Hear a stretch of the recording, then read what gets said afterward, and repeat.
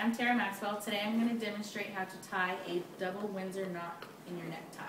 The only thing I'm going to use is a necktie and my husband for demonstrations. I'm going to start off by asking a couple questions, like who here wears a necktie every day on an everyday basis? For what? Work. Who taught y'all how to who taught y'all how to tie a necktie? I actually taught myself.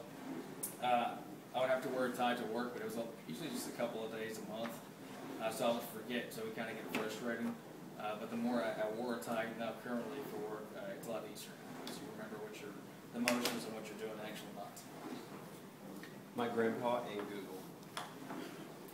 Did you guys find it hard to learn how to tie a necktie? Did you find it hard to Yeah, at first it was difficult because I would not remember what I was doing because it was only a few times a month.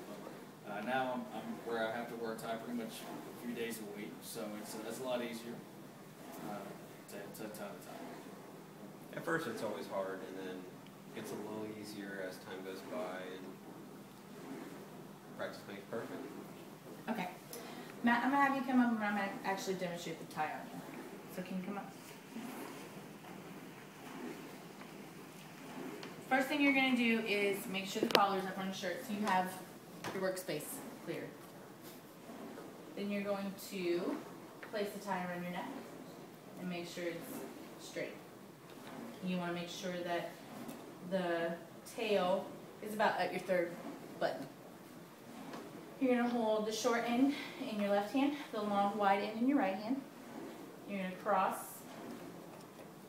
the wide end over the short end, so now it's in your left hand.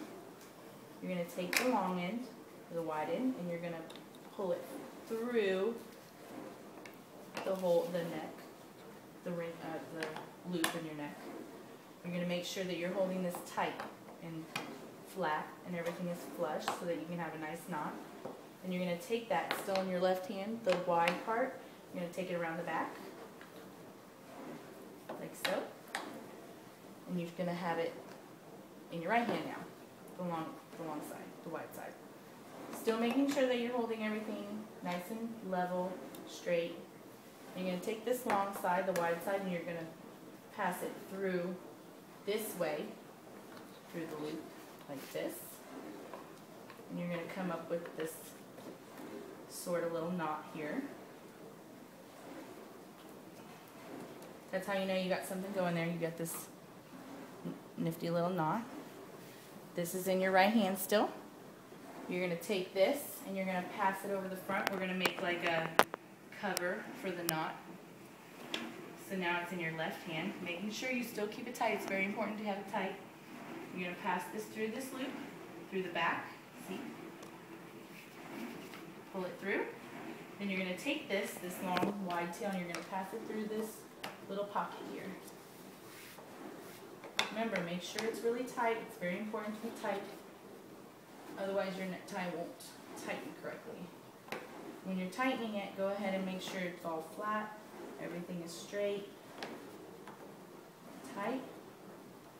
And you can put the collar down. When putting the collar down, you can see that